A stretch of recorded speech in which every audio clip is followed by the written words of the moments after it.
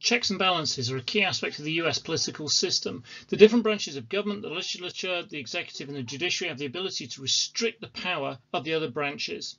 So the president on Congress, they recommend legislation, they can veto bills. The president on federal courts, they nominate judges and they can grant pardons. For example, Trump did this recently for Roger Stone.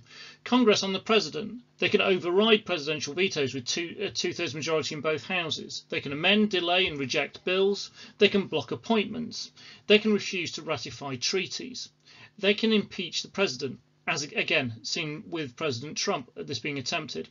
Congress on courts, they can block appointments, they can amend the Constitution if they feel they dislike a court decision that strongly.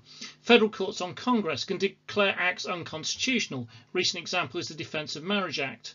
Federal courts on the president can declare actions unconstitutional, for example Trump's recent Muslim travel ban.